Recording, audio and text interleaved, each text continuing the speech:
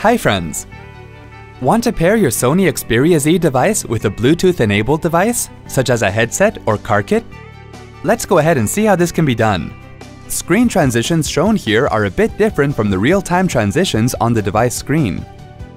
On the home screen, tap on the Apps icon to view all the apps. Tap on Settings. Tap on Bluetooth. Move the slider on the top right corner of the screen to its right to turn on Bluetooth.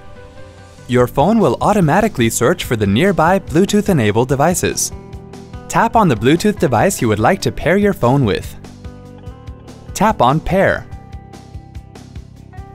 See? That wasn't hard at all. Thanks for watching. To check out more related tech videos, click here. If you have any query or want to share something with us, click here.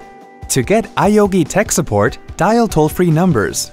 To stay empowered technically, subscribe to our channel.